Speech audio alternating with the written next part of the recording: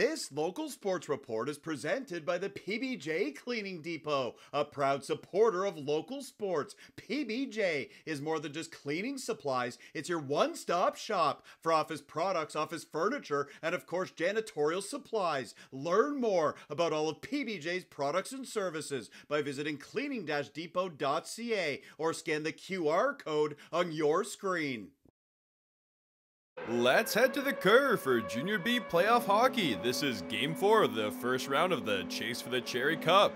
The Listowel Cyclones and the Cambridge RedHawks facing off on Thursday night in Listowel. The Cykes trailing 2-1 in the series, looking to tie it up in front of the home crowd. First period, and it's a good start for the visitors. This is Ty Anselmini with a great drop pass. He sets up Kyle Maloney, and it's a snipe show from Maloney. What a shot from the RedHawks center, and it's 1-0 Cambridge. And the RedHawks would keep pressing. Moments later, and here's Henry Turner looking for more out front, but he drills it off the post, and it stays 1-0 RedHawks.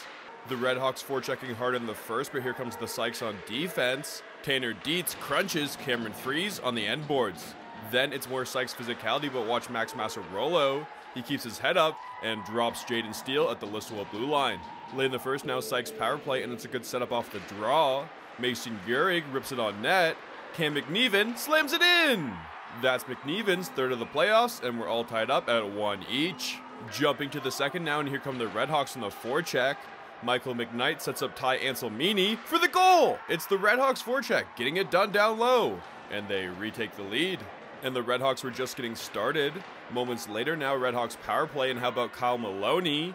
He pulls the puck off the wall, steps into a shot, and it's money from Maloney! He finds the goal mesh. That's his second of the night, and the Hawks are up by a pair. The Cykes back the other way, and it's a great chance for Patrick Brown. He's wide open out front. Ben Edwards squares up the shot and keeps it out. The Cykes running into some penalty trouble in the second, and it's the Hawks looking to capitalize with the man advantage. Andrew Britton is on the doorstep, and he bangs in the rebound! That's Britton's second marker of the postseason, and the RedHawks would keep the foot on the gas. Late in the frame now, the RedHawks back on another 5-on-4. Michael McKnight rips a one-timer from the high slot, loose puck out front. Matt Fries with the finish!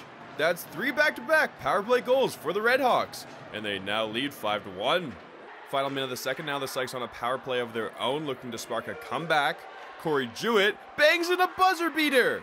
It's clutch from Jewett! He scores with less than a second left in the period, and the Cykes find some life heading into the final frame. In the third period now, and it's Listy keeping the momentum coming. Patrick Brown wins the draw. Jack O'Donnell sends it home! The Kerr erupting for O'Donnell. That's a power play marker for him, and the Cykes pull back within 2. Only a minute later now, and it's more Cykes pressure. Ben McRobbie centers the puck. Patrick Brown slams it in! It's a massive goal from Patrick Brown. That's 3 in a row from Listy, and the Cykes bring the game back within a single goal. Final minute of the third now, and it's the Cykes with an empty net and an extra attacker looking to complete the comeback. Joseph Mara getting in the shooting lane, deflects the shot wide, and the RedHawks shut down the Cykes.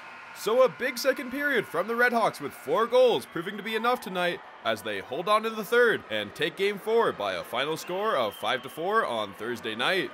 The RedHawks moving to game point now lead the series 3-1. Game 5 is on Saturday at the Galt Arena Gardens. The guys all move the puck well, so it's easy to score goals, and their kill was doing a good job, so we just found a way to score goals, which is good.